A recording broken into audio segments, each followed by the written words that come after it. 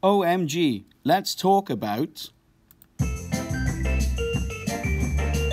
how to measure the density of a regular shaped object.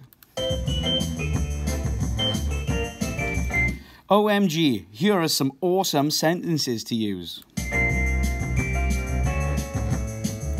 Use a ruler to measure the length, width and height of the object.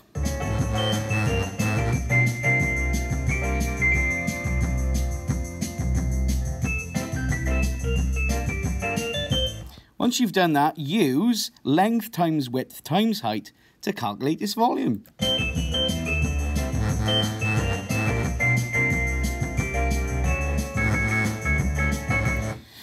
Then you place the object on a balance to measure its mass.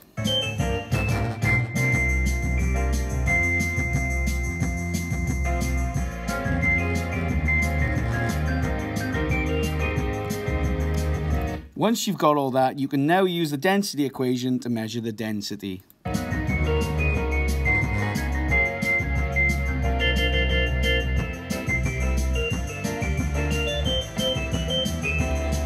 If you want to see more on this and me and Mr. Mulroy carrying this experiment out, you can go to Cantonian Science 338 Part 1.